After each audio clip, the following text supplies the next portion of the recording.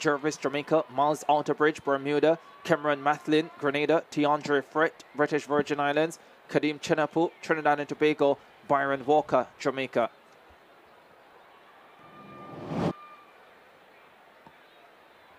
Let's go through the field for you. There's Chenapu. He's in lane number 7, fastest in qualifying at 21.68.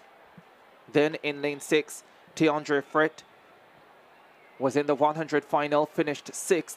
He returns for the 200 final. Desperate for a medal here, the British Virgin Islander. In 5, the crowd will love this one. They'll cheer him all the way around this half-lap event. Cameron Mathlin, second, over 400 meters behind a record run from the Jamaican Nicoy Bramwell. Miles Outerbridge looked really good in qualifying for Bermuda, 22.37 to get here. Can he produce another impressive performance? The Jamaican CARIFTA Trials winner, O'Shane Jervis, was the second fastest in qualifying, 21.78 behind Chenapu. He'll feel confident he can medal here too. Skylar Charles, Grenada, goes in lane number 2.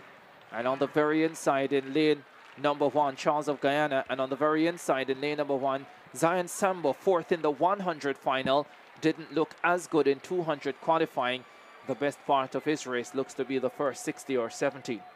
Yeah, exciting young talent is Sambo, getting the better of his Curaçao teammate DeVint. Final of the under-17 boys, 200 meters. Kadeem Chenapu told me that he felt in the shape to run 10.4 for 100 meters. Got the silver medal there behind the Jamaican Nyrone Wade. This is a marvelous opportunity to win gold. He's in 7. There's Byron Walker, Jamaica, in 8. Ran a personal best in qualifying. Set. Off they go. 200 final under 17 boys. Mathlin of Grenada got away well. Chenapu is well into his running as well. So too is Jervis of Jamaica. Sambo of Curaçao on the very inside. Sambo of Curaçao has the lead. Chenapu is coming forward. So too is Jervis of Jamaica. Chenapu on the outside. Strikes CARIFTA gold. Frett, I think, got silver ahead of O'Shane Jervis, who looks hurt, the Jamaican. But Chenapu, the 100 silver medalist, has taken the 200 in emphatic fashion. He blew the field away over the last 20 or 30, clocks 21.78, and celebrates in front of the Trinidad and Tobago fans who have been here in numbers from day number 1. Agony for the bronze medalist. Oh no, he's the silver medalist, O'Shane Jervis. Somehow he held on to second, somehow, because he was feeling pain from about 15 meters out. Well, he looked the best in qualifying. He looked good in the 100 meters. Chenapu justifying his pedigree and coming through 21.78 to win the gold ahead of Jervis and Frett. Kadeem Chenapu, champion of the under-17 boys 200 meters. Frett wins the bronze medal, 22.18. Thought for a second he'd gotten up to take silver. Sambo 4th, 22.23. Yeah, told you Frett was desperate for a medal, and the opportunity was there for him to grab it. Well, O'Shane Jervis, this young man wasn't even on the radar a year ago. And his coach, Michael McIntosh, decided to have him train through the summer, and here he is with a CARIFTA silver medal. Frett, in fact, the only athlete eligible in this field to return next year, so he'll be looking to upgrade that. And you see Chenapu there, ready, just taking the race out, breaks the stagger early, comes off the curve, perhaps neck and neck with Sambo, and then just pulls away, coming down the home straight. Sambo left in the wake, places 4th.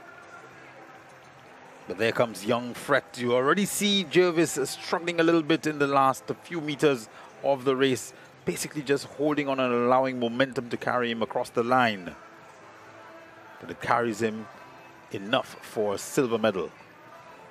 It was a dominant performance from Kadeem Chenapu of Trinidad and Tobago. Positive 0.9 meters per second. The wind speed 21.78. O'Shane Jervis of Jamaica courageously holding on for silver, 22.16, with Tiandre Frett of the British Virgin Islands, 22.18.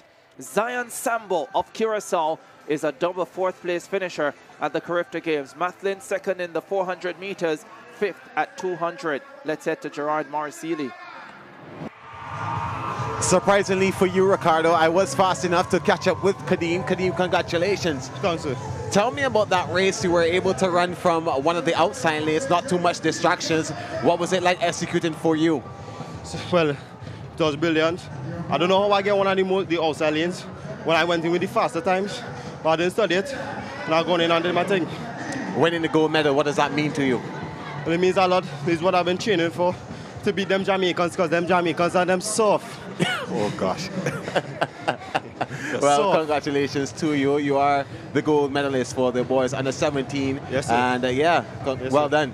Thanks. Yeah, back to you, Ricardo and Terry. Well, I tell you what, fair game, because a Jamaican did say yesterday that, I don't remember exactly who it was, that somebody was soft. So yes, that was indeed. used. And so I guess fair game to Kadim Chinapo. And, well... Kadim trying to shut down our broadcast. Well, there you go. And, yeah, terrific performance from him, though. And, by the way, he made a point about not understanding why he ended up in lane number 7.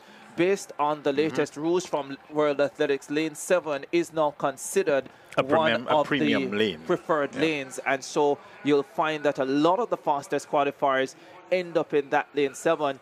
I'm not a fan of it because I think that